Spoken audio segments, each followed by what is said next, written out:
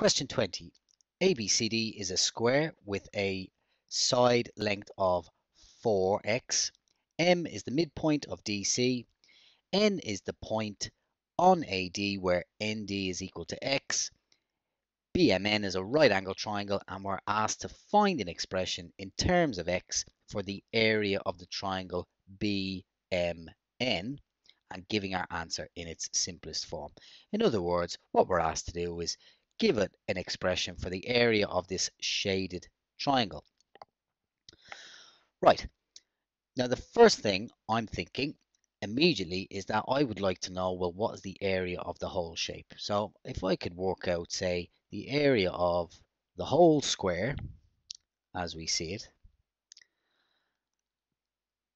and then after I work out the area of the whole square, what I might do is then work out the area of, say, this triangle over here.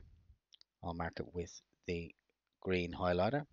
I might work out the area of this triangle here, and finally I'll work out the area of this triangle here.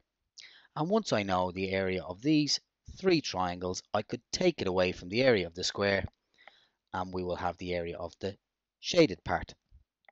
So let's get stuck into that now. First things first, let's get the area of the square. So the area of the square is going to be found by doing the length times by the width. In other words, we're going to do 4x times by 4x. Or more simply, we're going to do 4x squared. 4x squared is going to be 16x squared when we simplify it. So that's the area of our square. Let's now work out the area of the purple triangle. So the purple triangle, the area, well, the area of a triangle, you should know, is found by doing the base times by the perpendicular height divided by 2. The base of this triangle here is going to be the same as the length of the side of the square, which is 4x. The height of this triangle is going to be 2x, because remember, M is the midpoint of DC. So if the whole length here is 4x, that means from C to M, it must be 2x. So we've got the base, we've got the perpendicular height. All we need to do is apply our formula. So we're going to do a half times by the base, which is 4x, times by its perpendicular height, which is 2x. So let's see. 4 times 2 is 8. 8 times a half is 4. And let's deal with the letters now. We got x times x is going to give us x squared. So when we simplify that multiplication, we end up with 4x squared. Let's look at the other triangle now. Let's look at this blue triangle. So again, we know the height of this triangle, the perpendicular height of this triangle is going to be from here to here, which is clearly 2x as well, and we've already got the base. So we know that the height is 2x, and we know the base is 2x, is x. So the area is going to be a half times by the perpendicular height, 2x, times by the base, which is x. Half times 2 is 1.